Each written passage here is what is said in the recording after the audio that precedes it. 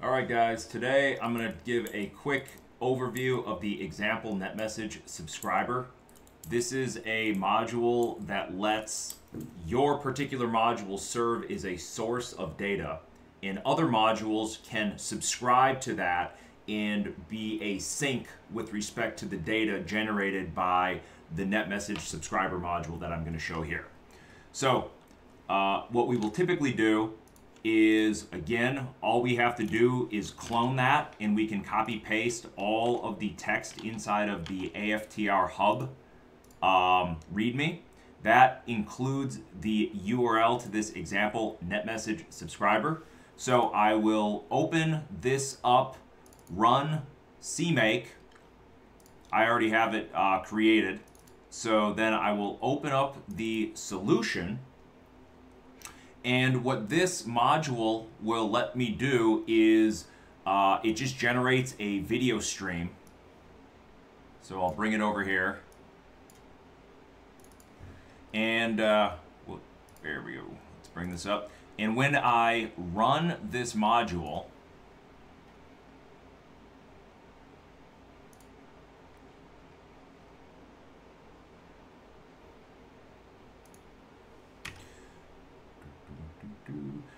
we see this example right here. And in this example, I have basically just attached a camera, a virtual vision sensor inside of this little moon. And the moon is sort of just spinning around the airplane. I can use the GUI to move the camera closer and also make it spin around a little faster. But what I'm going to do with that is we're going to look at this GUI right here. So if I say, hey, let's show the subscribers, it will show right now that this module is listening on UDP and TCP port 12676. So let's now go back to our hub module and use our trusty old example, which is just the image generator streamer, which serves as a sync to image streams. I have already compiled this. So again, I will take the executable and I will put it in the C164 folder. Actually, I lied. I want to show the stream viewer. I'm sorry, yeah, we want the stream viewer. So I'm going to get the stream viewer executable, and I'm going to put it in the C164 folder, and now I can double click it from here. So now I have two modules open. In this module, I can select that I want to connect to 127.0.0.1 port 12676. That will connect this viewer to this module. So if I hit connect, oh, I have some breakpoints on in here. My bad. Let me get rid of these guys. All right. I hit connect, and we are now connected. But what I need to do is send a NetMessage live stream, which will NetMessage subscribe to a GCam live stream. So I'll check this little box and I'll say, hey, let's subscribe. And when I click subscribe, notice that this current subscriber count went to 1. And when this went to 1, I now start seeing the image stream appearing over here. We know that it's working because if I decrease the radius, we can see that we're getting the live stream. And another thing I can do is if I go back and open multiple instances of this module. So let's go back and let's just open up a couple different stream viewers. So here we have yet another stream viewer. Here's our other stream viewer. And let's go back to our, oops. Okay, so here's our stream viewer. Here's our other stream viewer. And where's our other one? Here it is. All right. So now I'm going to connect again, and I will do another live stream. And now I have two modules that are the stream viewers. Right here we have a stream viewer and a stream viewer. And they are both receiving imagery from this subscriber count. We can see that the subscriber count is now currently 2. If I take one of them and hit disconnect, the subscriber count immediately drops to 1. And if I reconnect and subscribe again, it jumps back up to 2. Okay, so this is sort of the behavior that we want to see. And I could even open up a third example. So here is yet a third streamer. Let's connect, live stream, subscribe. Now we see we have 3. All of them are connected to the same module. Again, you could do this over over a network and it would work completely fine. Each one of these is a separate TCP stream. So what I can do now is if I close all 3 of the viewers, my subscriber count will drop from 3 to 0. So now it dropped from 3 to 0. Everything is good, and I can close this module. So one other thing I want to show you though is if I go to the NetMessage subscriber and let me just build the release and debug, which I have compiled. And let's go, for example, into the release and just run the release. If I launch the NetMessage subscriber, the first time I launch it, it says, hey, I'm listening on UDP 12.6.7.6 and TCP 12.6.7.6. But if I open up another module of the exact same type on the exact same port, notice that I now get these warnings saying that the module couldn't bind to the TCP IP port. Is it already in use? Then it says for the TCP, it says TCP address reuse, net messages are probably not arriving. What this means is you only want one process to use one protocol like TCP or UDP on one port number, and you can't have multiple bound to the same one simultaneously. Otherwise, the operating system won't know what packets are supposed to go where, right? So that's an operating system limitation. So this functionality is already built into the NetMessage subscriber. Let's do a quick overview of how this code works. So the main thing that we care about is this little GUI right here where you can just pound include IAM-GUI netmessage subscriber.h. And then how do you plumb it into your GL view? In the GL view, I have created one instance of my IAM-GUI netmessage subscriber called the subscriber GUI. And the rest of the code in here is simply to create a virtual vision sensor that spins around, and I put the camera where that moon is that was spinning around the Gulf Stream. And so in the GL views load map, the only code we add in right here is a little lambda that will show the NetMessage subscriber GUI, right? And that just calls our subscriber GUI. And then we hook that in where we create that drop-down menu called NetMessage GUI, and under that we have the option called Show Subscribers. That calls when you click that checkbox and that checkbox becomes true or checked. Then it will always call Show NetMessage Subscriber GUI once per frame, which effectively means it will draw the GUI. Okay, so this is how the plumbing hooked everything in. Then what we have to do in our GL view is subscribe to net messages.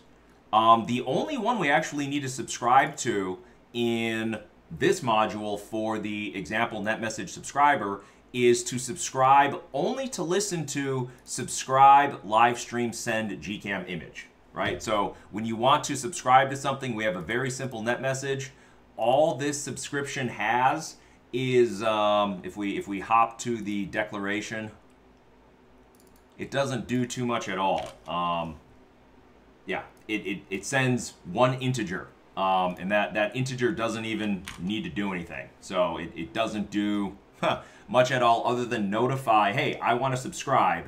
And when that subscription happens, this message the message arrives in this callback, and we say, hey, GUI subscriber, we call on net message subscribe arrived. And if we look at this, then there's only two functions in the GUI that we really care about. One of them is the event handler that says when the subscribe arrives, here is the message that you want to process. Then the only other one we need to implement is send net message to all subscribers, and then we send the net message. Now what you can do in your module is you copy paste this NetMessage subscriber, and again, where is this NetMessage subscriber? Well, one is in the example NetMessage subscriber, but it will also be a part of the after-util libs. So it's going to reside right here, the latest version of the IAM-GUI netmessagesubscriber.h and CPP will always sort of reside in this folder, and it will be kept up to sync with the example netmessage subscriber as well. But in the GUI, it's not all that complicated. So the draw just draws all the GUI, and it accesses the operating system's port to make sure that we're successfully listening. So if you see, when your GUI pops up, if you see that red text, that's a strong sign that it's not working right, probably because you have another copy of the module already running. So that's just the drawing. When the on netmessage subscribe arrives, this is the subscription message, then all this code does is it goes into the message and grabs the underlying TCP connection, and it saves that TCP session in a map. Okay?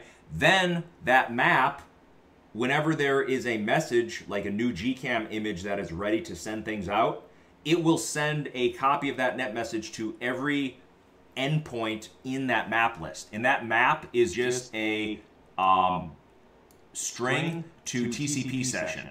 And that string is the IP:port number for the connected module. So anyway, all we do when a net message arrives is insert that endpoint into our list of subscribers.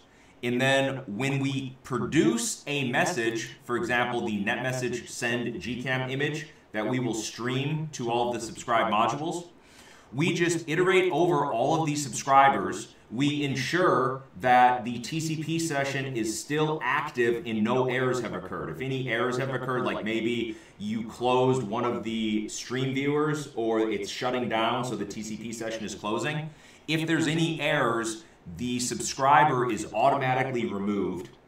Otherwise, everything is good to go, so we asynchronously enqueue that message to be sent to the list of all the subscribers. If any errors occurred with a particular TCP session, that is added to a list of subscriptions to erase, and they are erased right here. I do that all at the end to avoid invalidating any iterators as I loop through my list of subscribers. So that's basically how the whole thing works.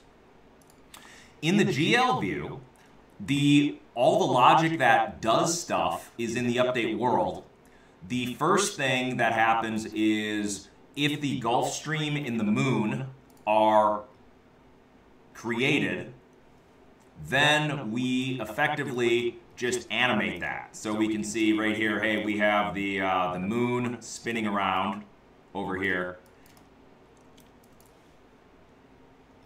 And so we animate that. Then I created a virtual vision sensor that just grabs a screenshot from the perspective of the moon. So you see this little x-axis, the red thing pointing at the aircraft.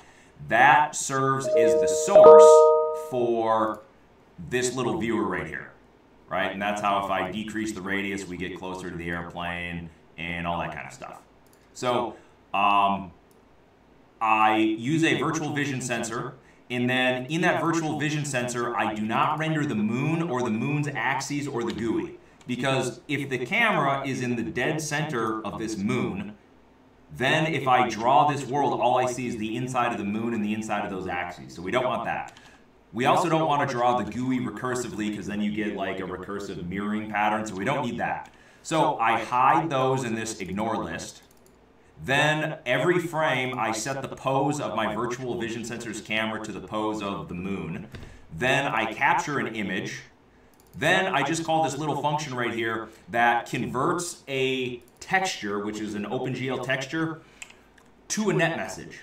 And under the hood, all that does is it uses a pixel buffer object to asynchronously stream texture data from the GPU to the CPU. After the texture arrives on the CPU, we convert it into a set of raw bytes. I allocate memory for those raw pixel bytes and stuff them into an RGB image, which is just an interleaved RGB 1 byte per color channel, so red, green, blue is 24 bits. Then I create a net message. I move the image into that net message. I get a timestamp for the chrono, and then I return that message. So this is now the message.